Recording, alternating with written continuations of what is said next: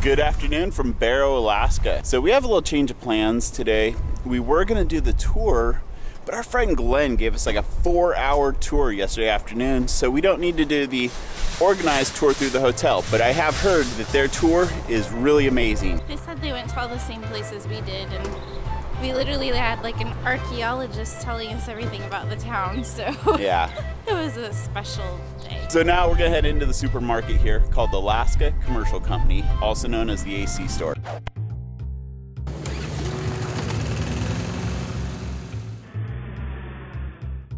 A traditional top that women in Alaska wear is the cussbuck, and I've never gotten one as long as I've lived here. This one's beautiful. I really like that it has kind of like beading or embroidery on the edges. I think that's embroidery.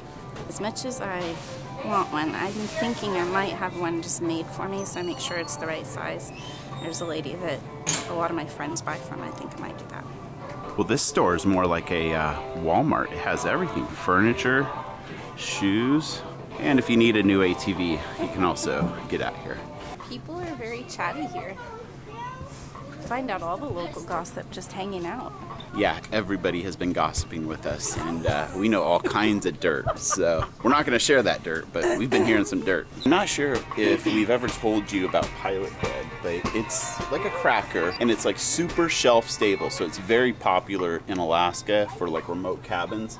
It's not my favorite type of cracker, but it is totally edible. My favorite way to have pilot bread, I was introduced to it by my friend, and she makes her own salmon salad with a delicious recipe that she was generous enough to share with me, and then you eat it on pilot bread. And when I worked at the clinic out there, she would bring it to me for lunch, and it was so good. We're gonna make some quick rounds through this grocery store just to share some prices of products in a very remote Alaskan village. 12-pack of soda is $12.95. Bag of Tostitos tortilla chips on sale for $10.74. How much is a one roll of toilet paper worth to you? Here, $2.60. That's not even the good stuff. Now this is fairly reasonably priced, I think. You can get a pack of condoms for $13.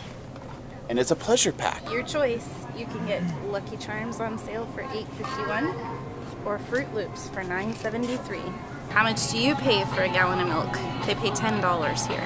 $16.82. $9.59 for a gallon of water. $2.89. Mac and cheese. 1.3 pounds of ground beef. $9.51. The avocados are $5 each. And for this particular tomato, just a little under $4. $2.99 a pound for bananas. The grand finale of our grocery store tour. Half of a watermelon for $37. Now it's time to head into the Inupiat Heritage Center. And right behind me is the skull of a bowhead whale. Oh wow, this is very well done.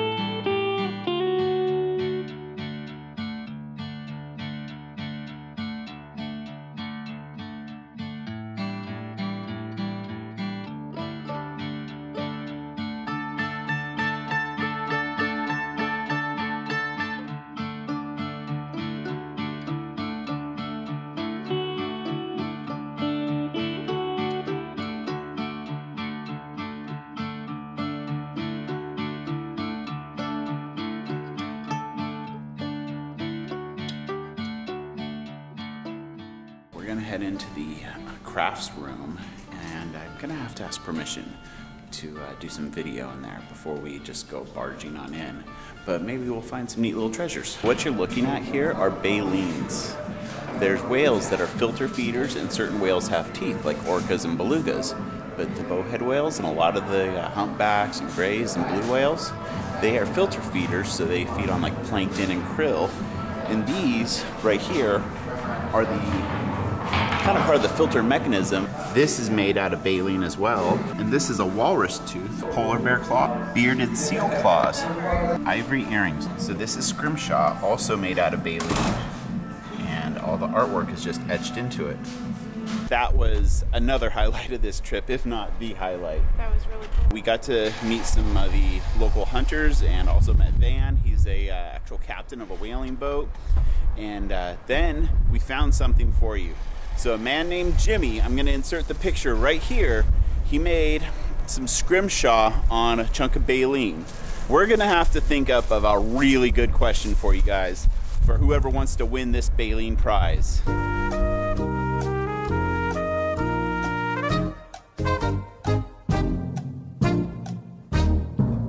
I also forgot to tell you that Van invited me to come up and be a helper when they do their whale hunting harvest. So that right there would be an amazing experience. So I'm gonna have to find some time in spring or fall to fly up here and participate in one of their whaling harvests. Since we're not taking the tour, we actually have quite a bit of time to kill here, but sadly there's also not a whole heck of a lot to do here if you don't have like a four-wheeler to go exploring the country out here. But we're going to head on down to the beach here and then work our way over to the Whalebone Arch. Four-wheelers are definitely the preferred means of getting around in these villages. And this is a pretty nice beach that you can just run up and down on and do whatever you really want to.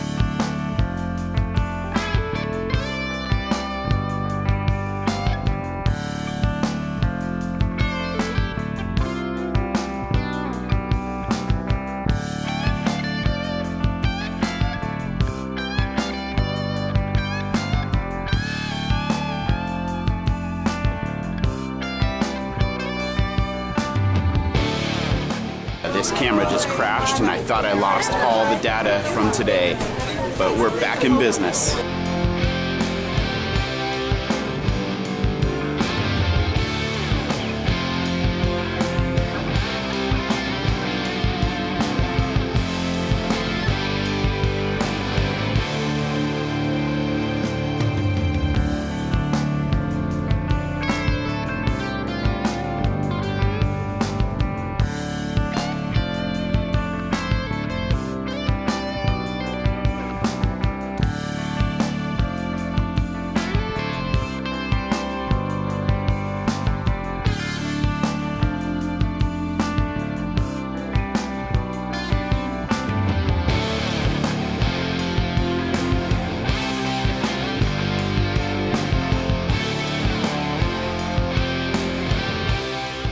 Alright guys, we made it back to Anchorage and picked up the truck, and yeah, now another journey begins, the 2.5 hour ride home to Seward. And let's see, we're gonna grab a bite to eat, and I'm kind of exhausted. I'm totally exhausted. So yeah, I think we're gonna just wrap this video up, unless something really awesome happens on the ride home. Not like you haven't seen the Seward Highway. Not like we haven't shown you the Seward Highway yet. So hey, thanks for joining us. Be sure to like, comment, subscribe, share with your friends, and most importantly, enjoy the ride.